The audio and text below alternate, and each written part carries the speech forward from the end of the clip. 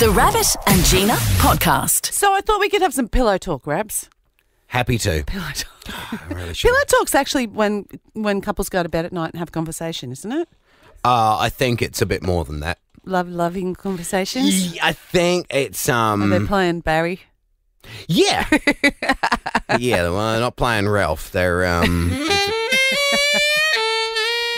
That's pillow talk music. pillow talk music. Yeah. Well, I got a How bit you of. doing? You're drooling a bit. Might just want to. It's my pillow you got your head on. Can I have my pillow talk? Can I please have my pillow back? That's my pillow. Have you ever gone You have over? the flat one. I have the big floofy one.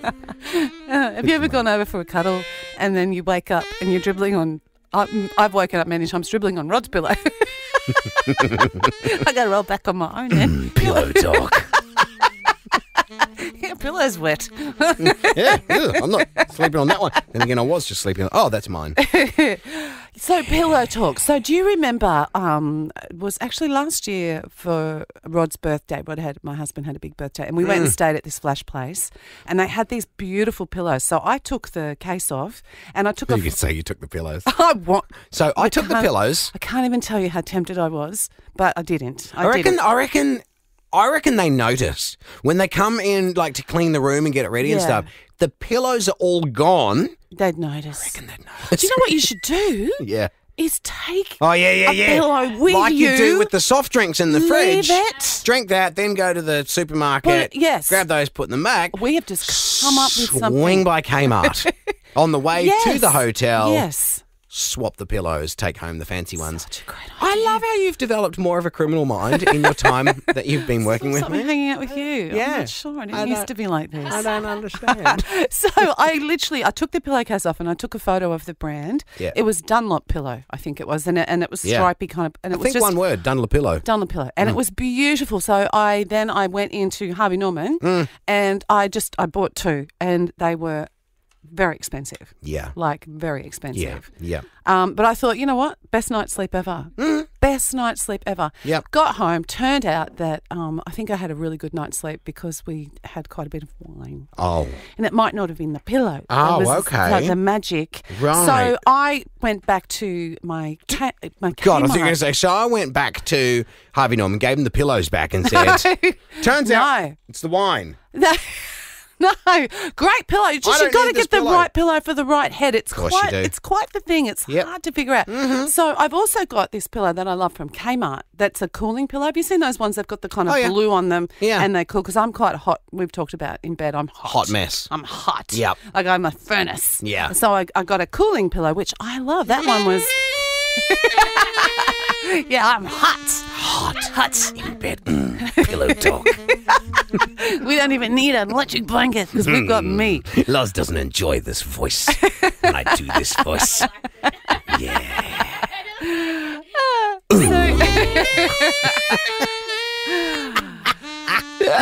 Sorry. Kmart pillow. I quite like that Kmart pillow.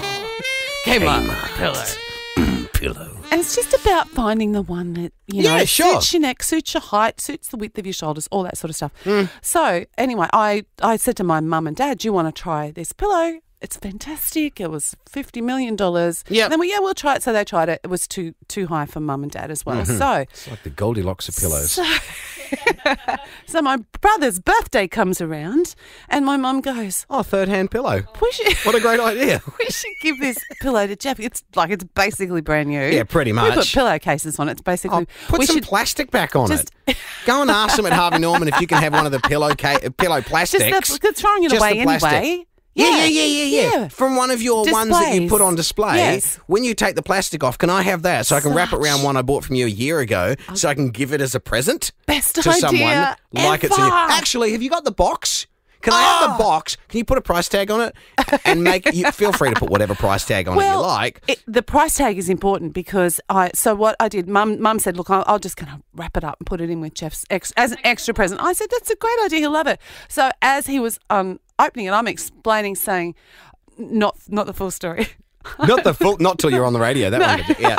I'm saying this was a really expensive pillow, and he gets it out and he's taking it out, and I said, really, Jeff, really expensive pillow. You're gonna? He goes, oh, yeah, I will love it. Thank you so much. He puts his head and he squishes. He goes, oh, that's perfect. And as he takes it out of the bag, I realise it's the Kmart pillow. You gave him the wrong one. I didn't say anything.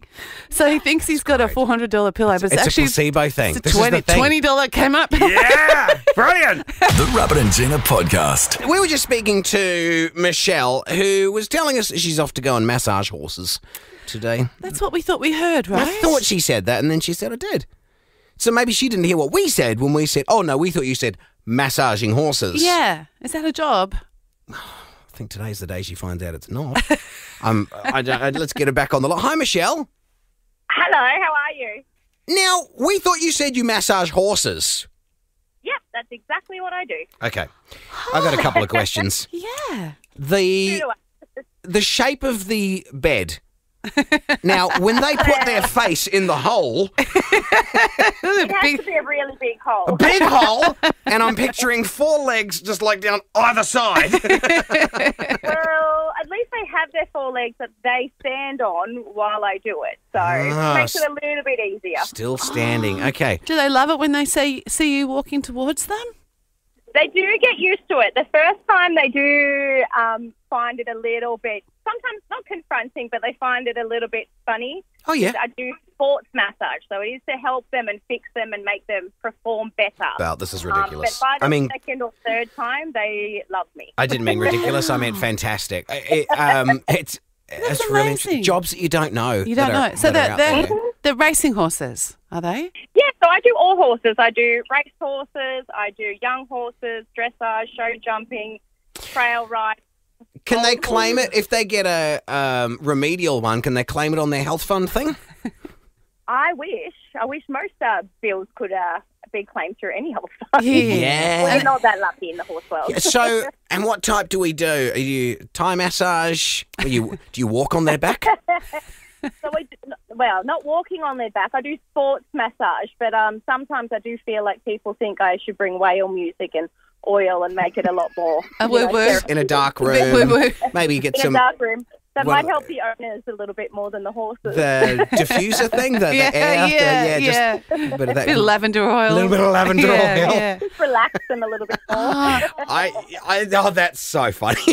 There's a place I've seen here on the coast where doggies can go to get massages. Oh, now that's a job I'd love to do. Yeah. Just because what I do for free anyway. Sit on the couch with Harley Doggerson. Yeah. Rubbing the ears. Oh, dogs love a little rub on the ears. Just like that. Much bigger scale, though. Much bigger scale. Bigger ears. Yeah. Much bigger ears, definitely. Okay. And so are you good at human massage as well? I have been known to maybe hurt a little bit too much. Yeah. Oh, yeah. Because they're all muscle, man, those horses. Yeah, look, some of them are very big. My own horses are quite big. We've, generally got 16 plus hand horses, so I practice on all the big ones, which make everyone else a lot easier. Wow. Amazing. Did not know that was a job. Nope, didn't know. Ha. We could almost do a daily segment called Did Not Know That Was a Job. Yes. Exactly. Yeah. So many. Unusual jobs. Yeah, amazing. Ha. Well, we were today years old. We don't want to hold you up. We know there's probably a horse in a paddock looking over at you right now. It's already stripped off. It's got its towel around the waist. Waiting to go. Lying down, unsure of where to put the towel over itself. Do I just cover the lower part of me, or do I cover the whole thing? Is she going to use oil, or is this going to pull the hairs out as she's doing it? All right. Enjoy your day at work. Thanks for talking to us. The Rabbit and Gina podcast. For more great comedy shows like this, head to novapodcast.com.au.